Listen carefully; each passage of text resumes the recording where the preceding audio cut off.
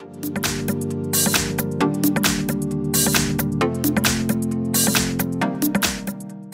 front of me is Samsung Galaxy A52, and let me show you how to add and remove Google account on this phone. So at first, just open the settings, then find and select accounts and backup, and go to manage accounts at the top of the list.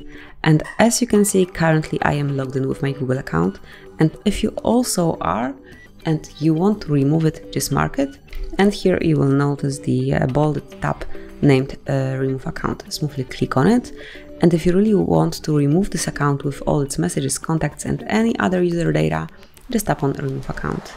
Confirm it by tapping on OK, use your pattern or a fingerprint, whatever you have, and that's it. As you can see, it's no longer here.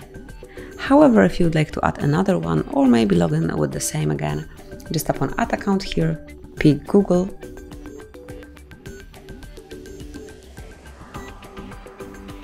enter your email address or phone number,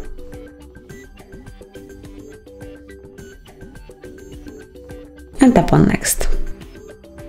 And now it is time to enter the password, so let me do it off the screen. Here it is. And click on next then. And tap on I agree if you do agree with all Google terms of service and privacy policy. Click on accept then to confirm your selection of these Google services. And that's it. As you can see, your Google account has been added. So this is it. So you can quickly, smoothly and easily add Google account to the Samsung. Thank you for watching. Please subscribe our channel and leave the thumbs up.